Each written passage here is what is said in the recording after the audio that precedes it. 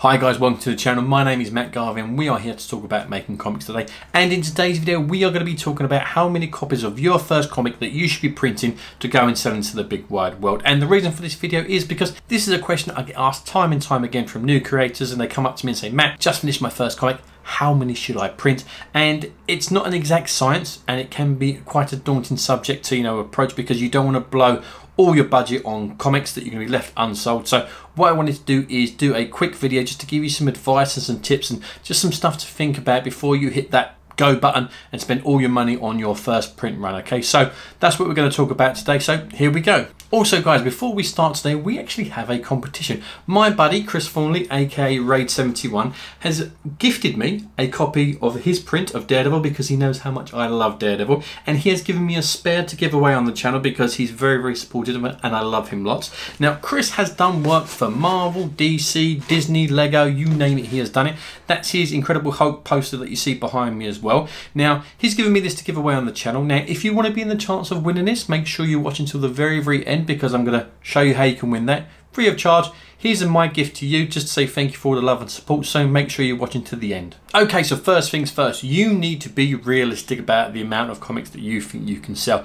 Just because you have finished your first comic and you think it's the best thing since Fantastic Four issue 1 doesn't mean you're going to sell thousands and thousands of copies. And that is the hard truth about small press independent comics. Unless you've got a publisher or a massive following that's going to support you, a massive core audience, the likelihood of you being able to sell X amount of comics is not going to happen. So you need to kind of take your ego out of the equation and just go, do you know what, realistically, how many comics am I going to be able to sell? Because just because you have the budget to print 500 copies of your book doesn't mean you are going to be able to sell 500 copies of your book. And yes, probably over time, a couple of years or 10 cons or so, you may be able to sell that many comics. But if this is your first comic coming straight out of the gate, that's going to be highly unlikely. So think about a realistic number of about how many copies that you need to print. Plus, hopefully over the last couple of weeks I've shown you that using something like an online printer is not actually a big daunting task as a lot of people think it is, and the actual costs are involved are actually a lot lower than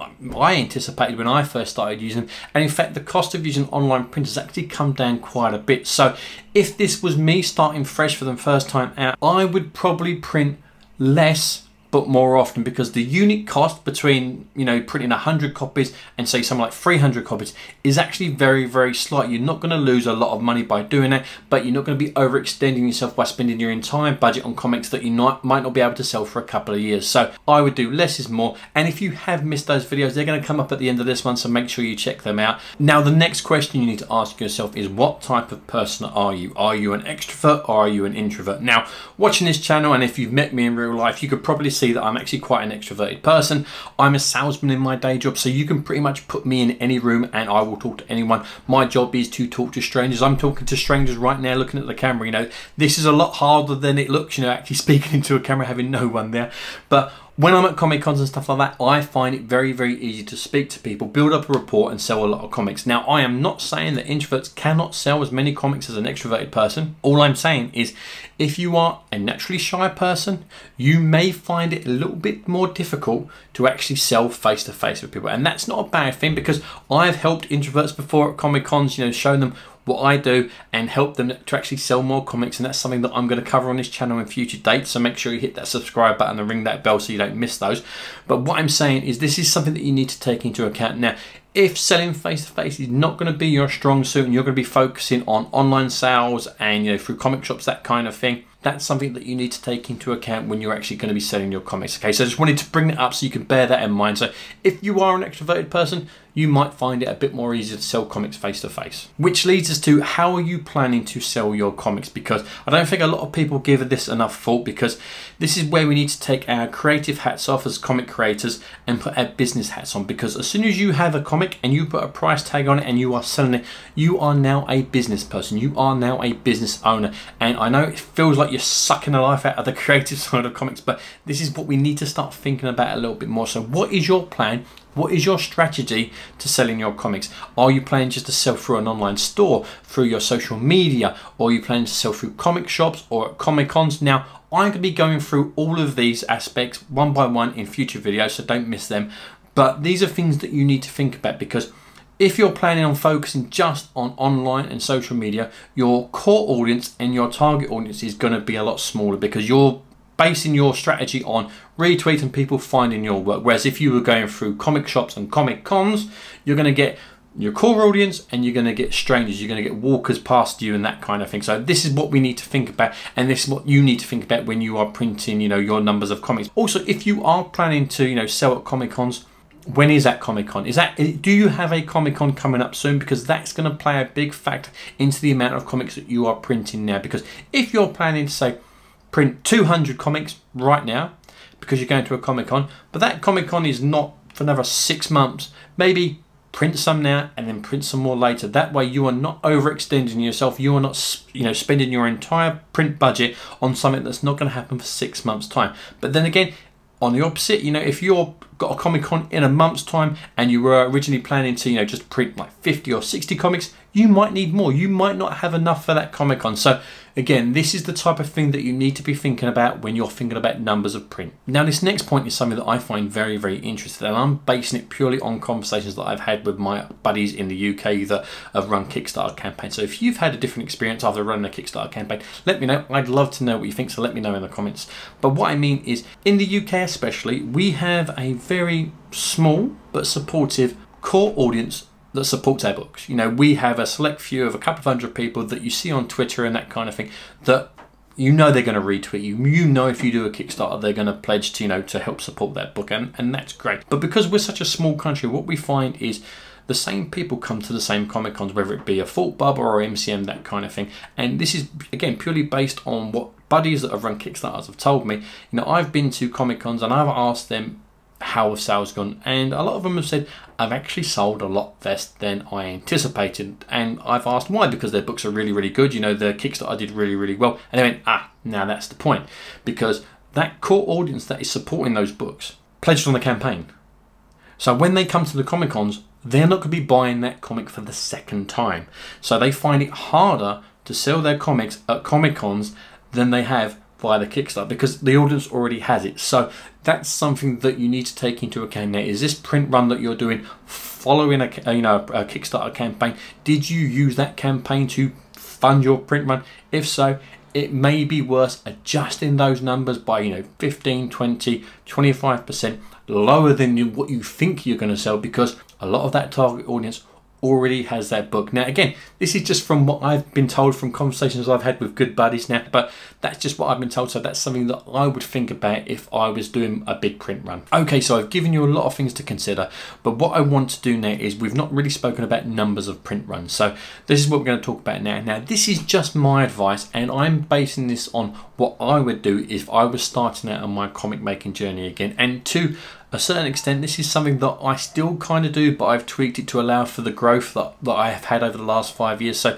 my core audience may be a little bit bigger than someone that's first starting out. And again, there's no shame in that, because we all start somewhere. Now, if I was printing my very, very first comic for the very first time, what I would do is I would go look at my social media. I'd look at my biggest social media following, whether that be on TikTok or Instagram or Twitter. So for me, that would be Twitter. I have 4,000 followers on Twitter. Now, what I would do is, if I was starting out, if I had 1,000 followers or lower, I would initially print no more than around 100 copies of my comic. And you're probably thinking, but Matt, that's like 10% of less than 10% of my following. So why should I do that? Well, the reason for that is, not everyone that follows you on social media is going to buy your comic. And that's for a plethora of reasons. One, they might not be interested in comics. They might just be friends with you because you've got a mutual friend and you like their tweet and you retweeted them, so you followed each other, but they're not interested in comics. Those people that are interested in comics, they may be in another country, so don't want to pay their shipping, because shipping costs are astronomically high at the moment, so they're not going to buy your book. And what you've got to remember is, some people might not want your comic because it might not be their cup of tea. Your comic may be a horror comic, and some people don't like horror comics, they just buy superheroes. That happens as well. And some people, if it's not Marvel or DC, they don't buy it. So this is what you need to take into account when you're, looking at the numbers that you're printing based on your social media. So if it was me and I had 1,000 followers or less, I would print no more than 100 copies of my comic. Now, over and above that, for every 1,000 followers that I have on social media, I print between 10 and 20 more copies of that comic. And you're probably thinking, but Matt, shouldn't I print, you know, 100 for every 1,000 that I've got? And in an ideal world, that would be fantastic. But what you need to understand is, just because your following is bigger doesn't mean that target audience, your core audience, is going to be the same size. It actually gets smaller. So the more followers you have, yes, you will sell more, but you're still going to be selling less. For example, if you've got 2,000 followers, I would print between, you know, 100 and 120 copies of that comic. If you've got 3,000 followers, I'd print 130. And in my case, you know, I've got 4,000 followers, so I will print 140.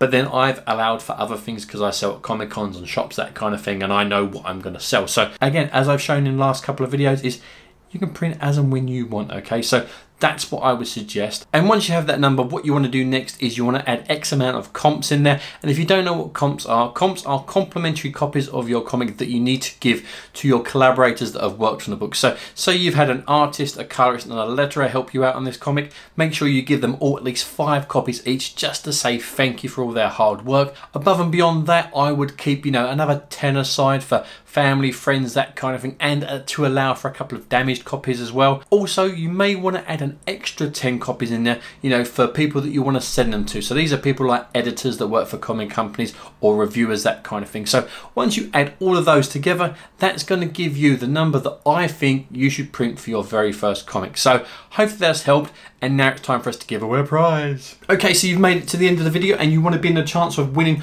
this beautiful Daredevil poster by my friend Raid71, aka Chris THornley. Now, if you do want to be in with the chance of winning this poster, it could not be any simpler to win it.